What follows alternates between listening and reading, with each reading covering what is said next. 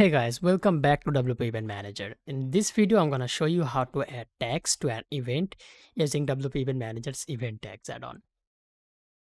The event tags can be added to an event from the front-end event submission from or from the back-end event submission from as well.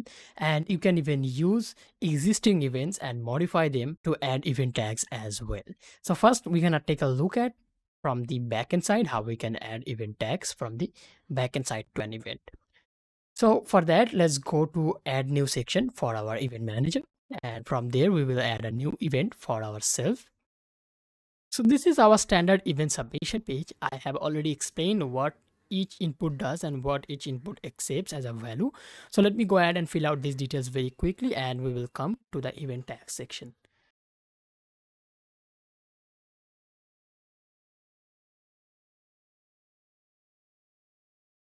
So as you can see, I have entered all the possible values over here that's required for the event submission. And if you notice correctly, we have a new input over here called event tags.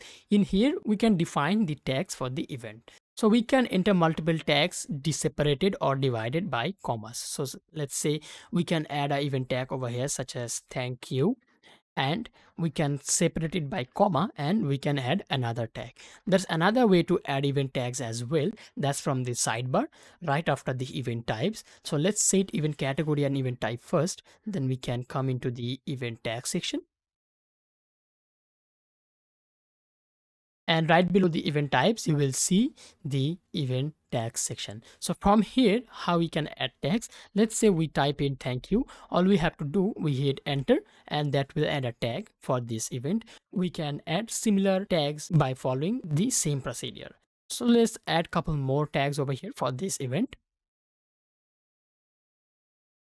So I have added at least 3 tags for this event. Now we can actually publish this event and view it in the front end side.